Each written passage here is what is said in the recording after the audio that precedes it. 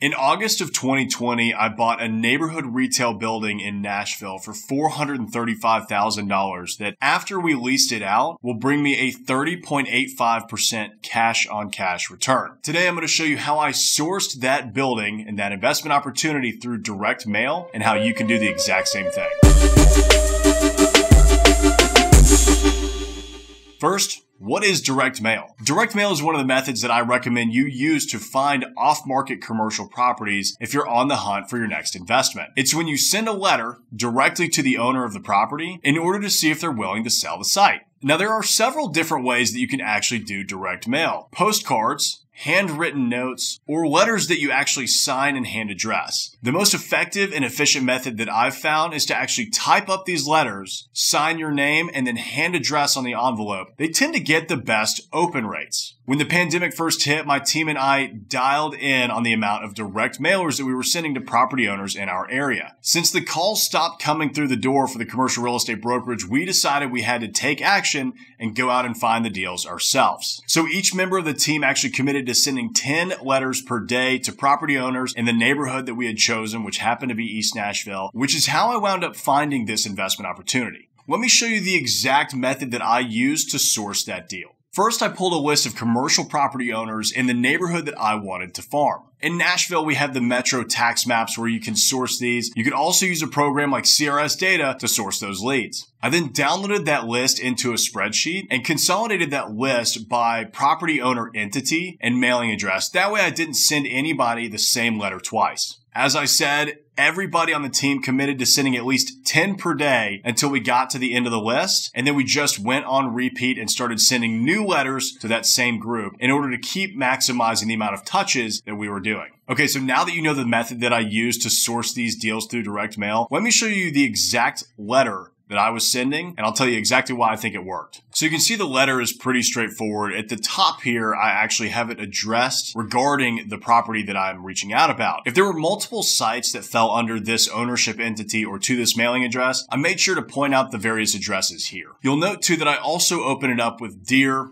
property ownership entity. In commercial real estate, it's very rare that you'll come across a piece of property that is owned directly in somebody's name. Typically, they'll own it in some sort of entity like an LLC, an S-Corp, or a partnership. So instead of trying to dig in and find out exactly the right person to address it to, I just addressed it right to that entity. Now, in the first line, since I own a commercial real estate brokerage, I wanted to open up with the fact of who I am and exactly what we're looking to do. Since we were farming a very specific area, you'll note the 37207 zip code, which is in Nashville, I went ahead and specified that in the letter so that this property owner knew that I was intentionally sending it to them and it wasn't just another spam piece of mail. In that second line there, you'll see that I somewhat reiterate what I say in the first line by telling them that we have clients that are looking to buy or sell commercial real estate in the area. In the next line, I tell them if they're looking to sell or lease their property or just want a broker's opinion of value, which is a great way to get your toe in the door, that they could reach out to me at any time. Now, at the very bottom of this letter is room for my signature, and I make sure to hand sign in a blue pen one of these letters every single time. But that's it. I mean, the letter is pretty straightforward. Nothing too complex about it. No crazy language or sales language in there. You'll see that my method is pretty straightforward. I just actually sent the letters. And I think that that's the biggest thing that a lot of people do not realize or forget about is that sometimes you just got to put that work in.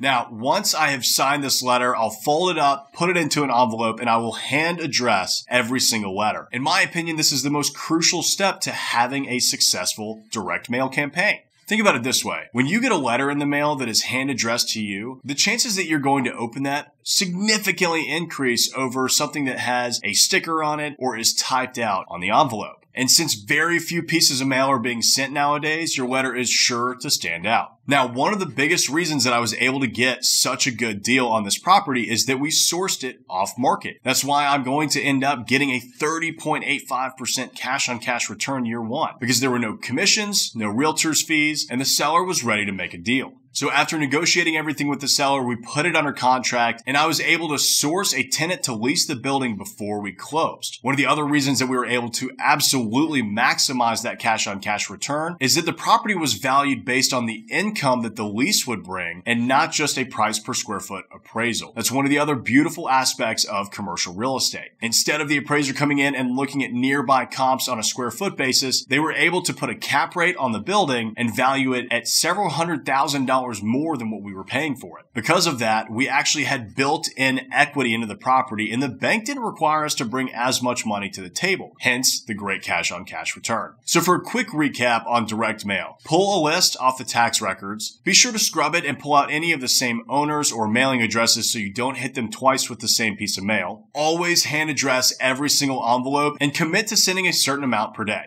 Okay, so now that you've sourced your property through a direct mail campaign, you've got to do your due diligence. That's the next step in the process that can ensure whether or not you have a successful investment. So check out this video here where I walk you step by step through my commercial real estate due diligence process, and I'll give you a link to download my checklist as well.